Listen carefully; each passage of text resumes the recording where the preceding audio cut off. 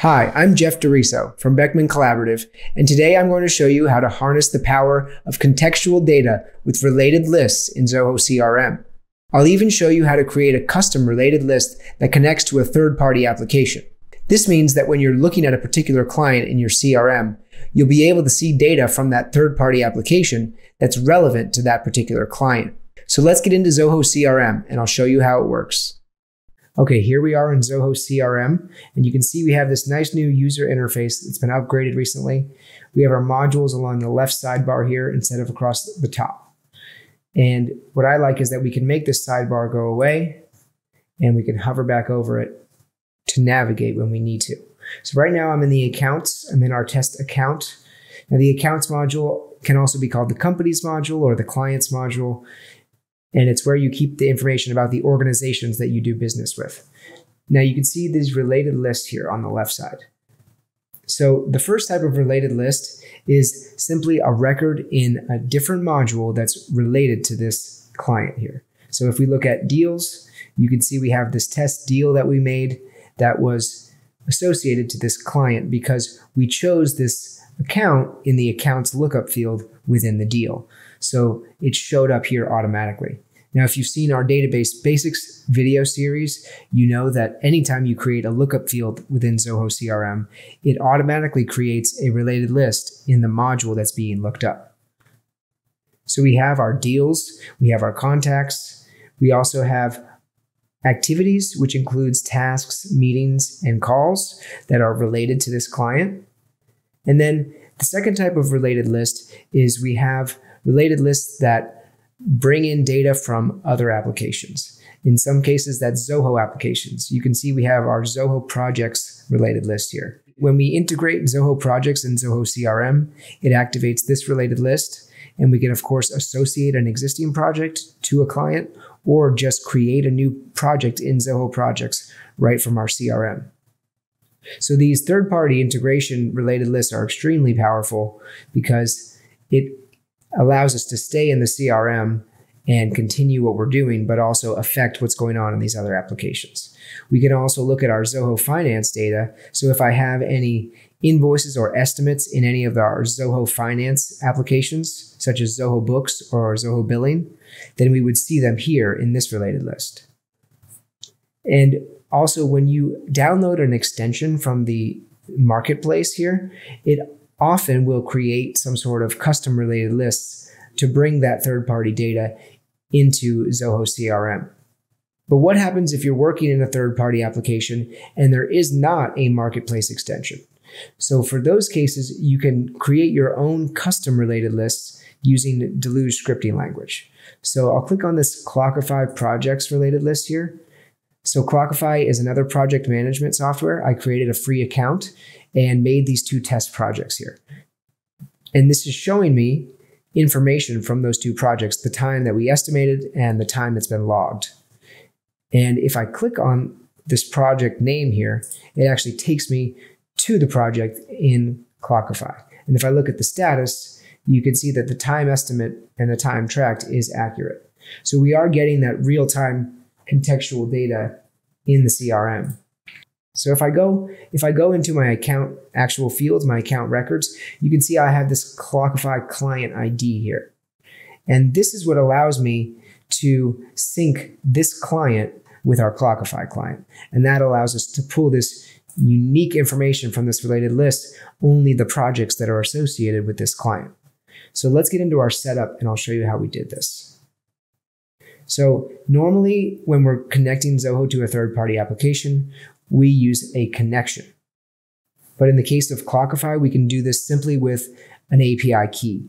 So what I did is I created a CRM variable here. You can see the Clockify API key, and I just pasted my unique Clockify API key in as the value for that variable. And then I can access this variable from any function. And anytime I do an API call to Clockify, I use this variable. So let's get into our functions. So the first thing we do to create these custom related lists is we create a new function, and we make sure in our category dropdown that we select related list. So I've already created this Clockify function, so I'll show you. Here it is here.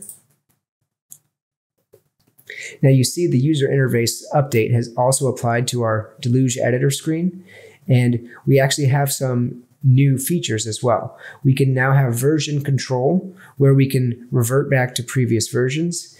And we also have the execute button, which is now separate from the save button, which means that if we have a script, an active script, that when we test it with the execute button, it doesn't automatically save it and affect our active automations.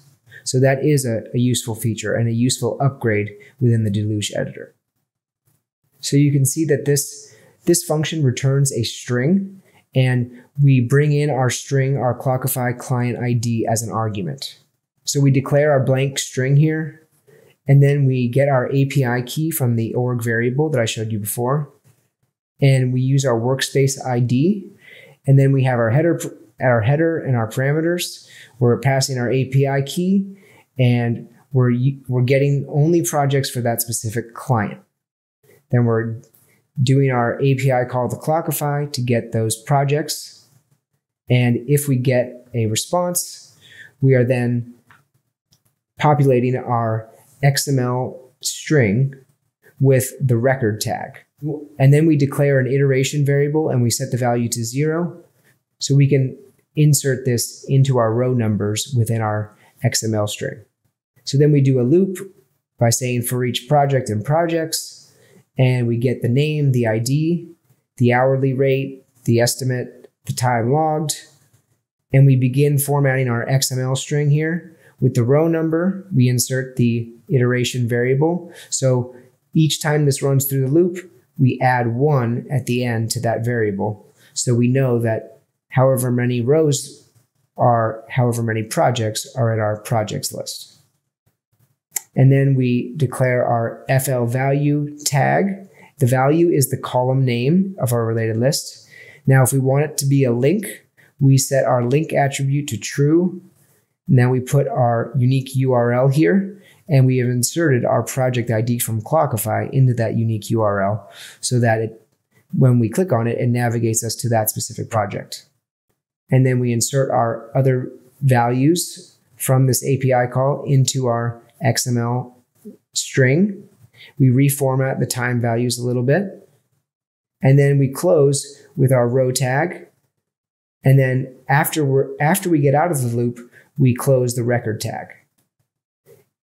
And if we don't get any projects from our projects response, we show an error message here that say no projects exist for this client. So then we return, at the end of all that, we return this response XML string. And that's what gives us that nice looking related list that's unique to this client because the argument that we're passing through is this Clockify client ID string.